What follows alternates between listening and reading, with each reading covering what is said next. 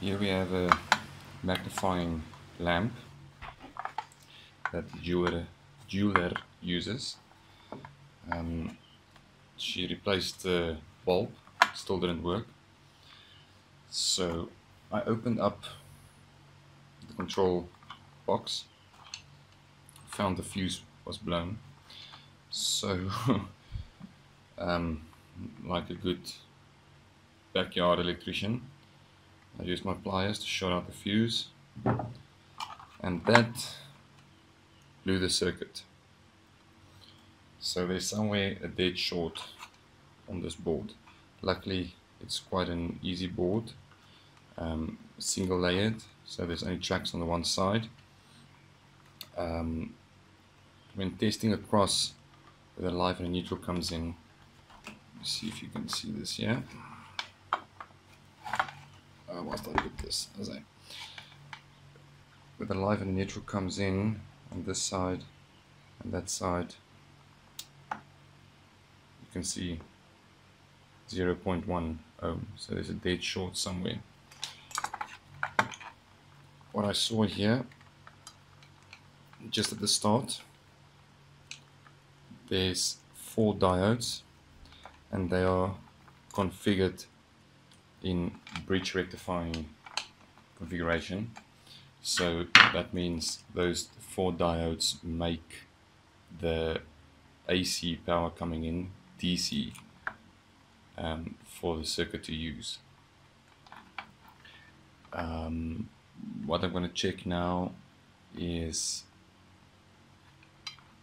if, and yeah, this big yellow cap is across the bridge, so that is just to smooth out the ripple, because when you go from AC sine wave, how must I make this? Let me just see if I can draw you.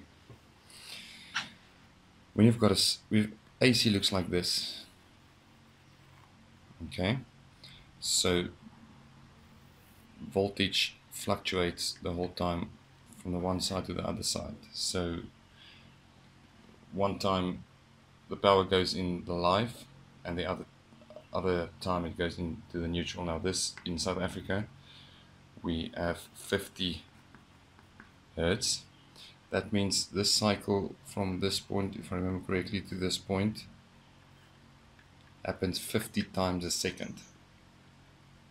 So that is quite quick, but it changes over. DC power is just a flat line, flat voltage line. This is time and this is voltage. It's whatever. It's, let's say it's 12 volt. It's 12 volt all the time. This one, let's say in South Africa we've got 220 volt. So the peak here is 220 and the peak here is 220. So it fluctuates all the way in between. From 0 volt it goes up to 220 volt, and it goes down to 0 again. Then on the other side it goes up to 220 and then goes back down to 0, where DC volt is a flat 12 volt or 5 volt or 24 volt or whatever all the time.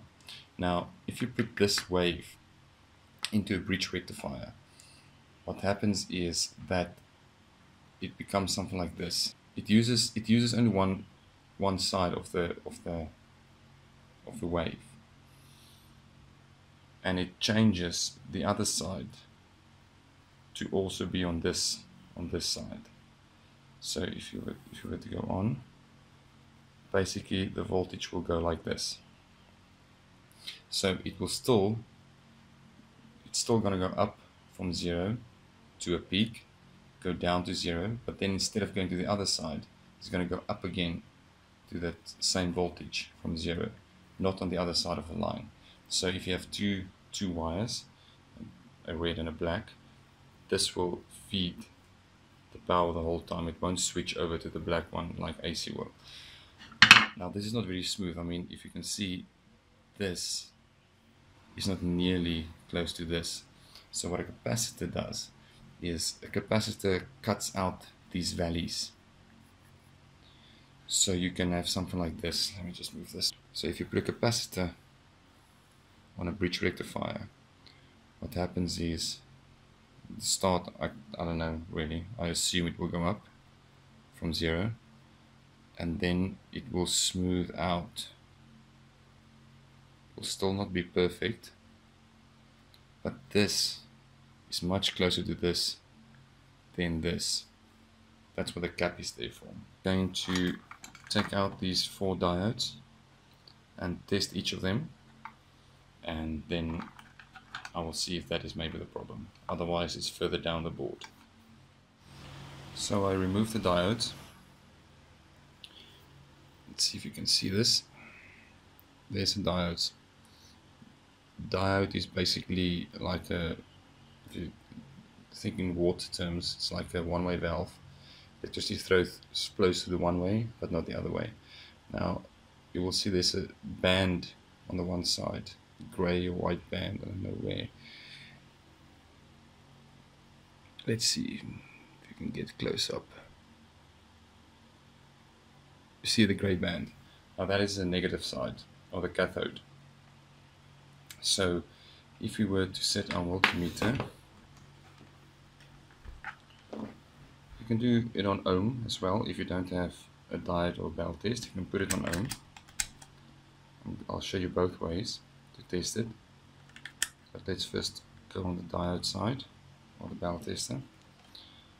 Now I'm putting this down. Actually, I must go like this, shouldn't I? With the little band on the left hand side. I'm going to do it with all 4 of them.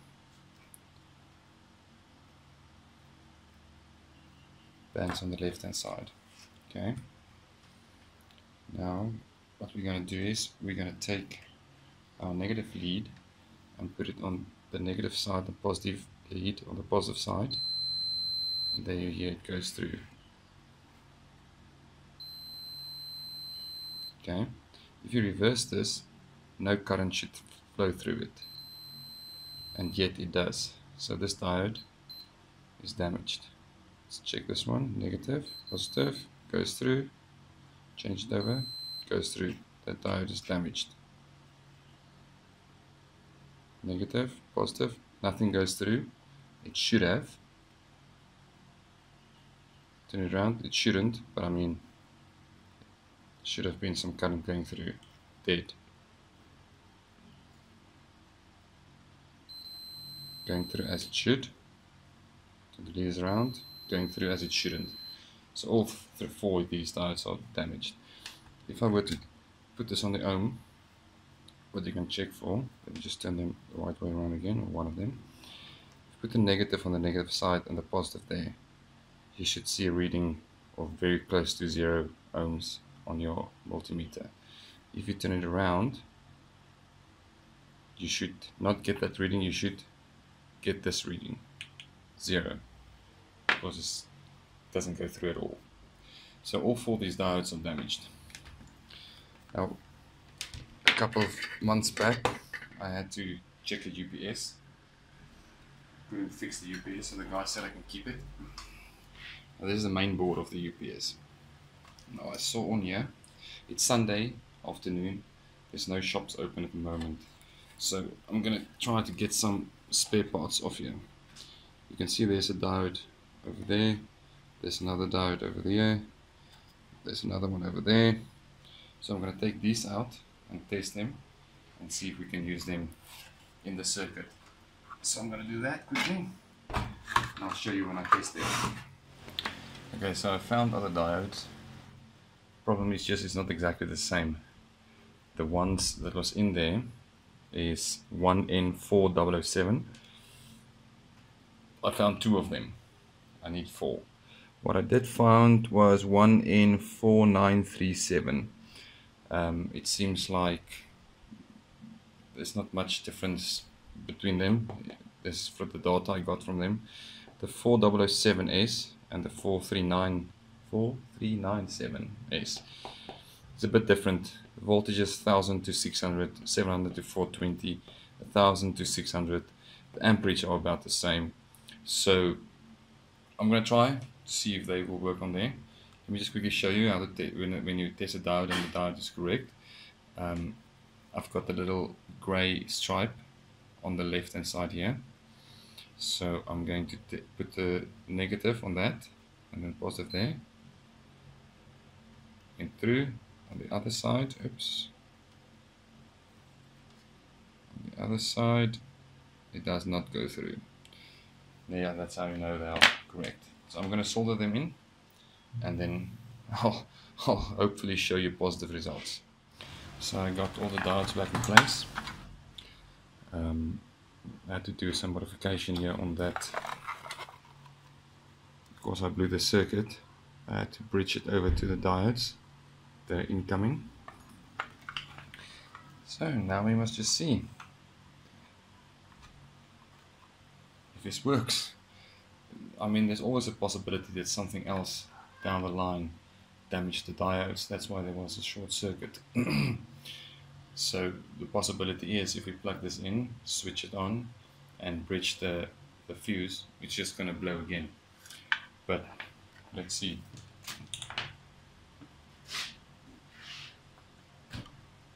Plugged in. I know the switch is on. So let's check. Voila! So it was a diodes. This is excellent. Great. What I'm going to do, I've got a few of these fuses. I'm going to take this one out, check what size it is. Let me check it for you. Got a few fuses here. I plug the light out again. This is a 5 amp fuse. So I just need to find a 5 amp fuse, which I have here. So I'm just going to solder this old one out, put the new one in, Bob's your uncle. Thanks for watching.